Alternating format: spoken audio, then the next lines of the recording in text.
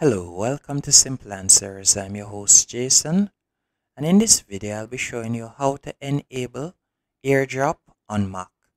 First, you're going to tap in the top right hand corner on the magnifying glass right here. That will enable spotlight search, and from there you'll simply type in airdrop. As you can see right there, and you can tap on it.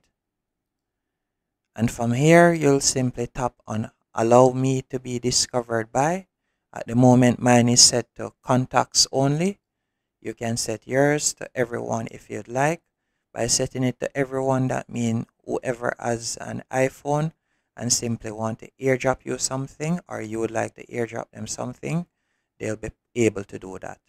Or if you would like to disable airdrop, you'll simply tap on no one.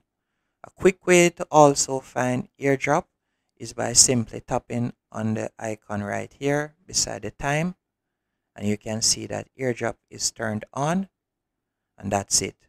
Hope you found this video helpful and informative on how to turn on airdrop on Mac.